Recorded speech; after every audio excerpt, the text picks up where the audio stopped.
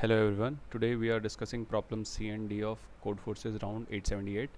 So first of all, the problem C is Sky Resort, and it basically says there is a math teacher at school. He was given n days for vacation, and he basically want to go to a ski resort. And to visit the ski resort, he needs at least k consecutive days for skiing.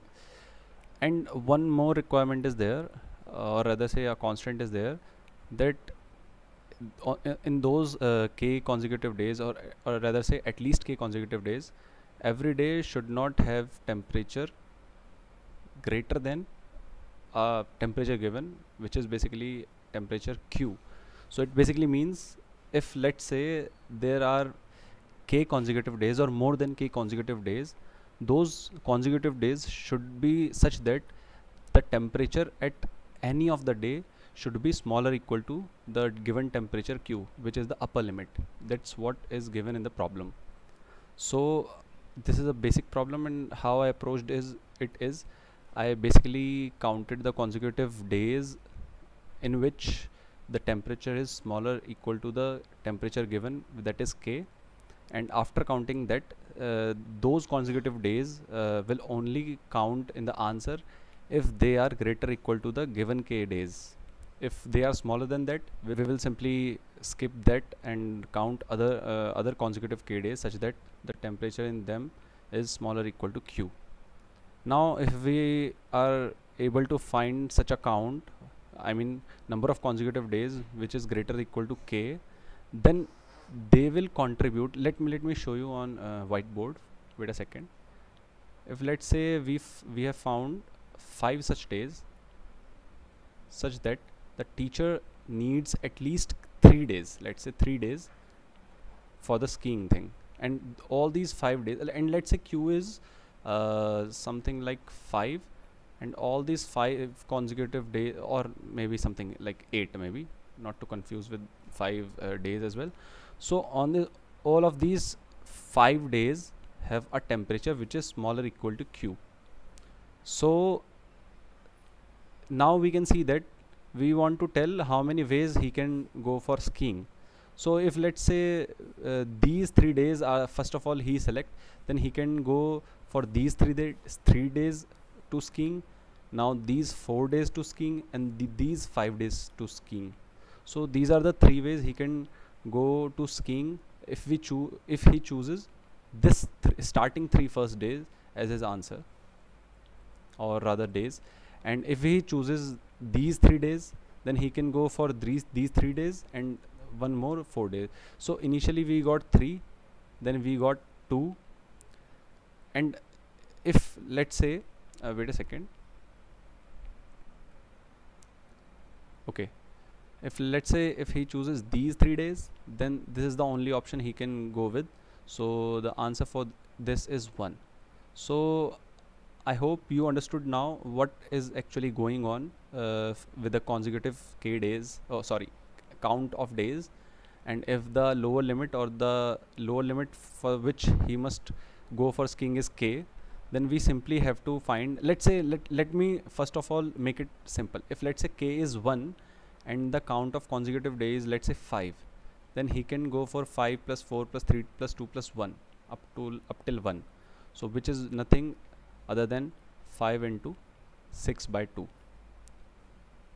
But let's say had it been k apart from being 1, let k be 2 and count be same 5. In that case, he would have chosen first of all 2 days, then he can add this much of days in it. So for the first selection of 2 days, he has basically 4 choices. First of all the 2 days itself, and 3 more choices here given. And if he select apart from that, if he select wait a second, if he select these 2 days, then he has 2 choices including this one, so total 3 choices. Now wait a second, yeah, now if he select these 2 days, then he has just 1 choice including this one, so this plus this is 2,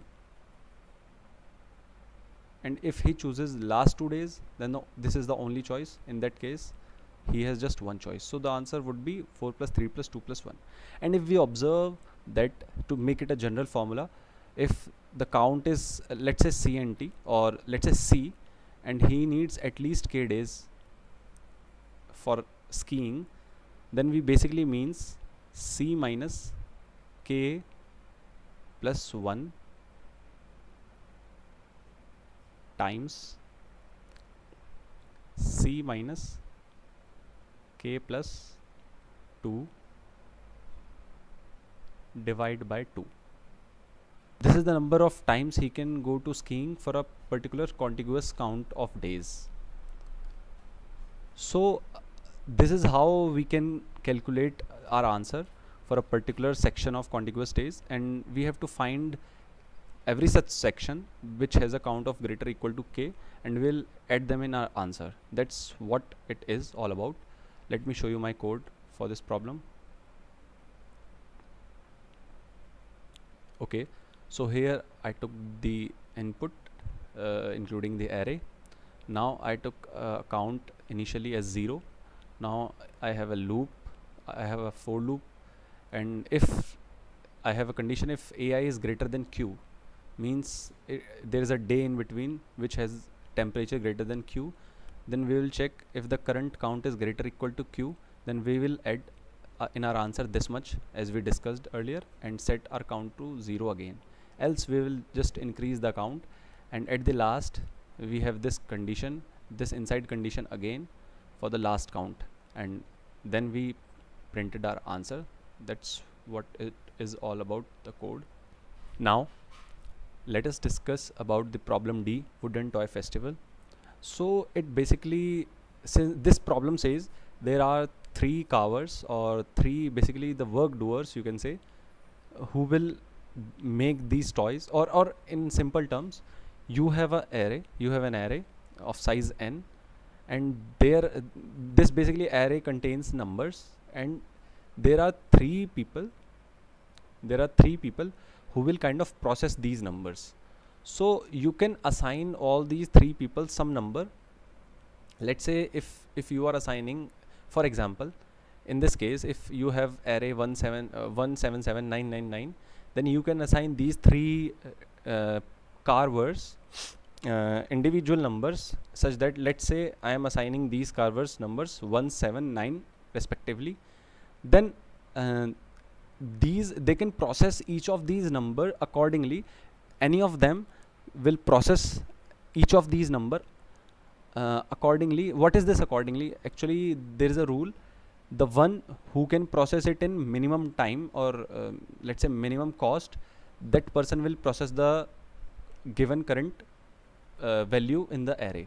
For example, this one here, it will be processed by the person given number 1, the first person. Since and one more thing, what is the cost here? Cost is this much, the current number and the person processing it. The current number, let's say, is x, and y is the person processing it. So the absolute difference between that is the cost or time, you can say. So the person here processing 1 is having number 1, so 1 minus 1 would be 0, and these 2 7s will be consecutively or simultaneously at individual terms will be processed by the person assigned a number 7. So again the processing time will be 7 minus 7, that is 0, and these 3 numbers individually will be processed by the person with a number 9. So again the processing time is 9 minus 9 0. So that's why the maximum such time is 0. So we outputted that answer, that maximum time. So in this problem we have to minimize this maximum time. For example, here it is given this 5421 30 60. This array here, you can see in the explanation, the 3 workers are assigned 3 30 and 60, and accordingly this will be processed by the one having number 3. Again this will be processed by the one having 3, having 3, having 3. This will be processed by the person having 30 number, and this will be processed by the person having 60 number. So the maximum difference for the one with value 3 will be over here, that is 3 minus 1 2. here 3 minus 2 1, so maximum is still 2, and 3 minus 4 absolute of that, I mean 3 minus 4 is again 1, so and 3 minus 5 is 2, so the maximum among all of these is just 2, so we outputted this answer 2. Accordingly we have to process everything. So my approach for this problem is a binary search, and we will binary search on this maximum amount of time. So why we are doing a binary search?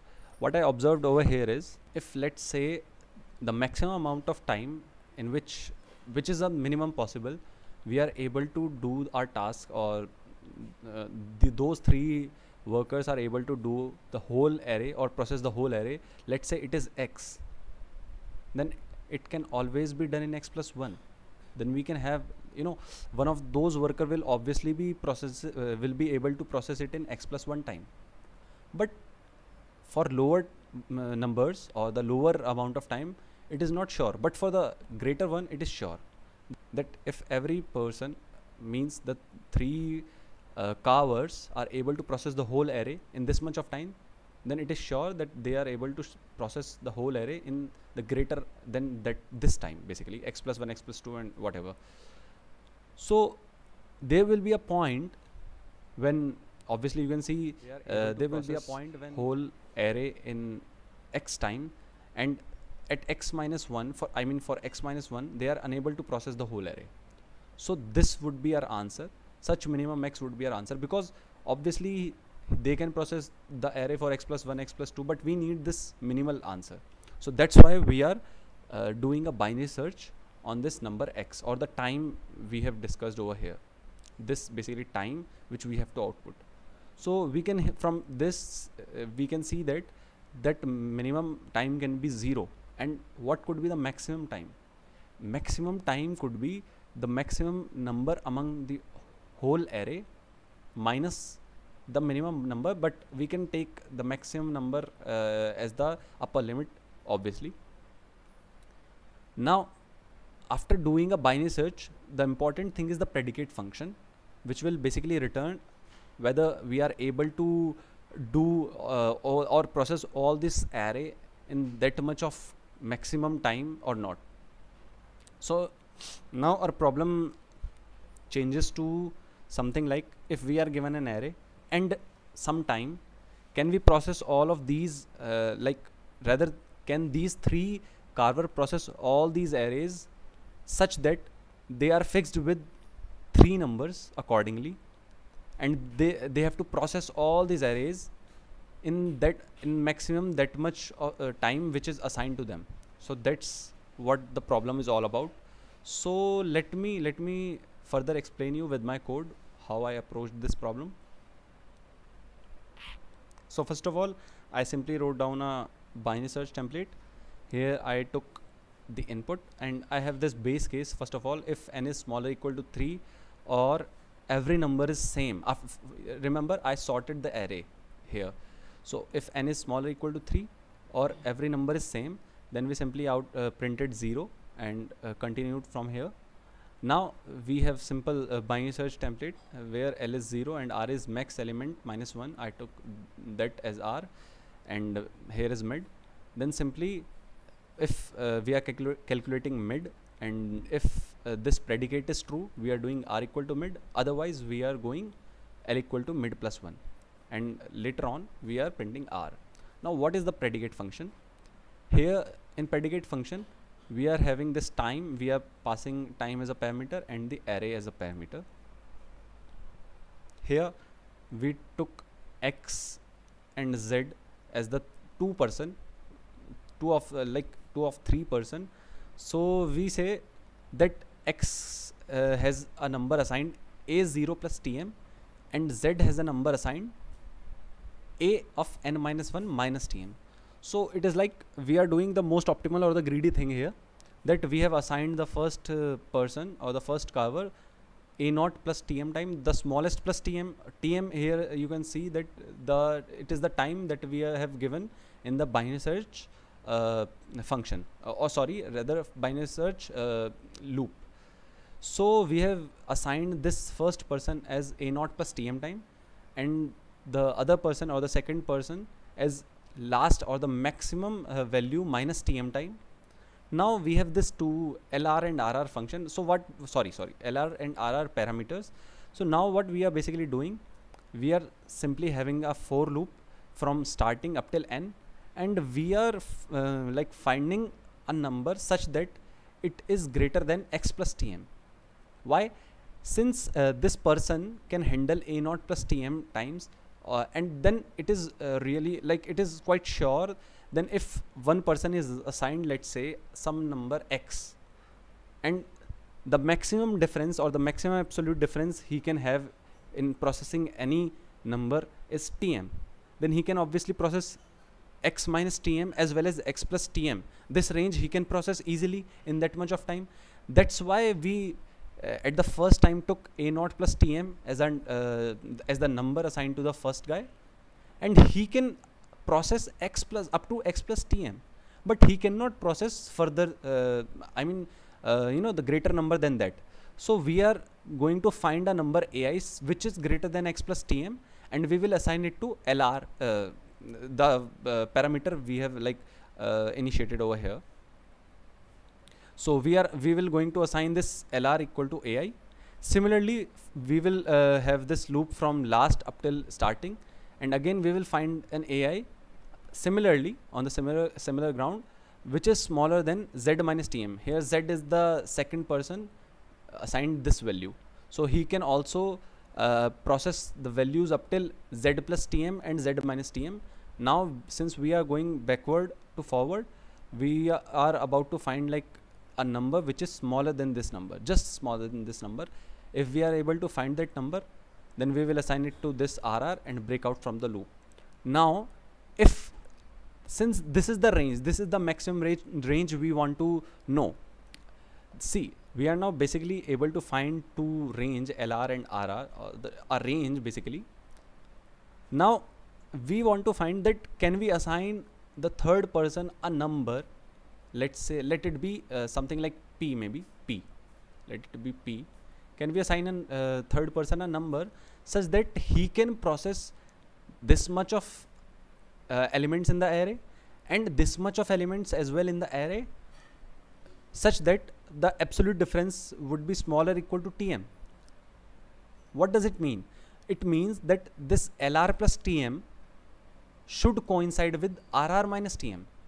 That's why in the code we simply returned lr plus tm greater equal to rr minus tm. If that is true, then this return will return a true value, which means we can do like process the element in this tm amount of time. Otherwise, if it is not possible, then it will return false, and it means we have to like assign some higher value of time. That's how I approached this problem. I hope you got the solution, and if you do, please like the video and subscribe to the channel. Thank you.